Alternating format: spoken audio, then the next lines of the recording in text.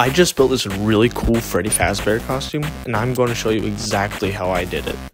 So as you know from my previous 2 videos on making Freddy, I tried making out of this weird squishy foam, and it kinda worked, but not the way I wanted it to.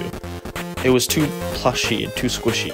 This is when I discovered EVA foam. This stuff's like a godsend for cosplayers like me. It's easy to work with, it holds really well together, and it's fairly cheap. You can get a pretty decently sized roll for only like 20 to 30 bucks. But you can't just slap together EVA foam and expect it to look like Freddy. You need some sort of accurate pattern to make a good looking and accurate Freddy. This is when I discovered the Unfold King. He makes a bunch of Pepicure models of all sorts of video game characters, including Freddy, and even Bonnie. But the Freddy is what I needed. This dude's really cool. I would recommend buying all your templates from him. And for those of you who don't know what Pepicure files are, Pepicure basically takes a 3D model and then is able to break it down into different shapes you can cut out of paper and then glue back together into a 3D shape. And that's exactly what I would need if I was going to build this whole thing out of EVA foam. So first I would just print them out on a normal printer, but that really wasn't working because the pages were much too small to print the entire pattern on. So I asked my dad if I could use his really big industrial printer, and he even offered to help me cut out all the pieces. Thanks, Dad. So once I got all the pieces cut out, I then glued them together to make a 3D shape. And then once I had that 3D shape, and I cut it out. This process is actually kind of fun. It's like putting together a giant 3D puzzle. So once you got all the templates cut out, you trace them onto the EVA foam. You want to make sure you find a good sweet spot when cutting the paper. If you got the pieces too big, then it's not able to fold down all the way and you lose accuracy there, and you're not able to get the full shape. But if you got them too tiny, then you lose accuracy through the cuts. And make sure once you're done with one half, you flip it over to the other side to do the other half. Also, I would recommend when tracing them out, you put lines on where they connect so you can more precisely put them back together. Now that we've finally accomplished the long task of cutting and gluing all the pieces of EVA together, it's time to start putting all the felt and fabric on it. I use felt and fleece because it looks like that matted, fluffy texture that some of the animatronics have. And it's really easy to stretch and pull over things, so if you don't get the cut exactly right, then it's okay because it can just stretch right over. Now that we got a good fabric selection, you want to make sure to buy like 1.5 times the amount you think you need.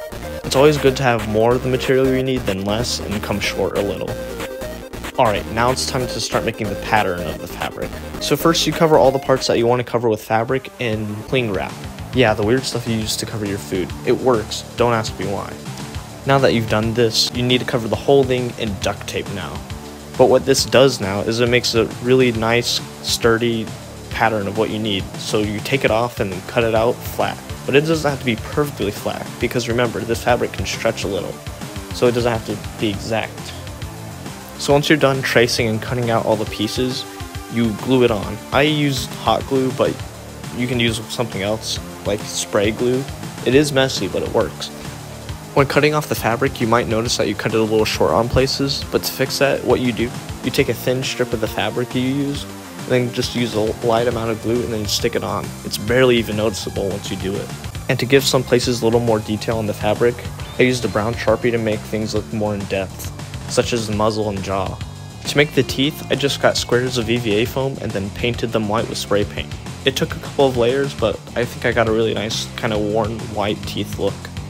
And for the animatronic parts on the ears, I just got 2 strips of EVA foam again, and then glued them together, and then spray painted them silver. It gave a really nice effect to it.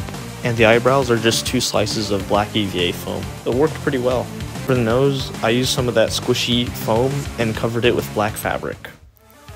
So my design called for the eyes and eyelids to be able to move, along with the ears. The eyes would only need about those small 9G servo motors, and those would be able to work fine. But for the ears, they're a lot more heavier and thus would require a lot more torque, so I used a slightly bigger servo motor. Once I glued them all in place, I had to wire up the circuits. Now I'm not going to explain how I programmed or wired it. There's plenty of other videos on how to do it, and I barely even know how I did it myself. And I wasn't able to get it all done, but in the end, I think what did work looked really cool.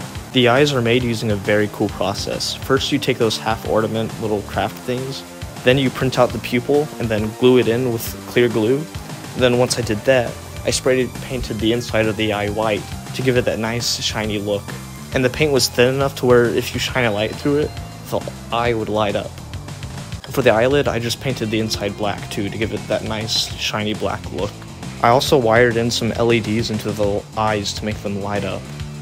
So once I was done with that, I put elastic straps connecting from the head to the jaw and some support using EVA foam to where if I used my jaw, the mouth of Freddy would also move. I also stuffed the head full of that squishy foam to where my head could fit comfortably inside of it.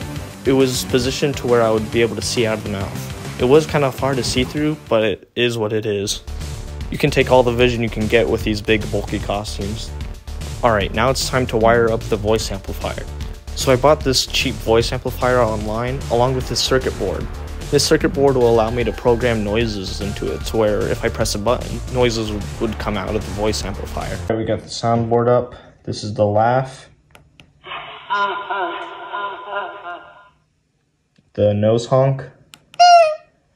The Torador march. And the kill switch. Nice. I control it by a control panel inside of the left hand. This hand is actually just a dummy hand, and the microphone prop is actually where I control the noises with buttons inside of it. I use gym mats, which is made out of thick EVA foam, and put it on the feet to give myself just a little extra height. I then got a black morph suit, so any parts of me that would show out of the costume would just be black. Maybe someday I'll add some sort of mechanical looking stuff in between the joints to make it more accurate. Now it's time to go on some test runs. It's important to do test runs because if something breaks, it's better to break now than later while you're out. And by this time, I was running on a really tight schedule. Halloween was just in the next couple of days, and I had to get this costume done. To get into the character of Freddy, I literally just sat for a whole day watching old videos of broken animatronics trying to mimic their movements. It was kind of awkward, but it fit the character, and it looked really good. But finally, after all this hard work and effort, all the monies I've spent, it was finally showtime. I think this costume turned out really good and creepy. I mean, this kid seems to agree. After a few hours of wearing it, I got pretty tired in it.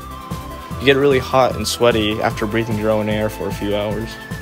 I was thinking I'm not going to do another costume, but then there's this one kid who recognized me from last year. So this means there will be a new project coming, and I always plan bigger and better each time. It was really fun and awesome making this project. And if you think so too, it would be awesome if you could like and subscribe. Anyway, that's all for today. Thanks for watching, and I'll see you next time on Proto Mechanics.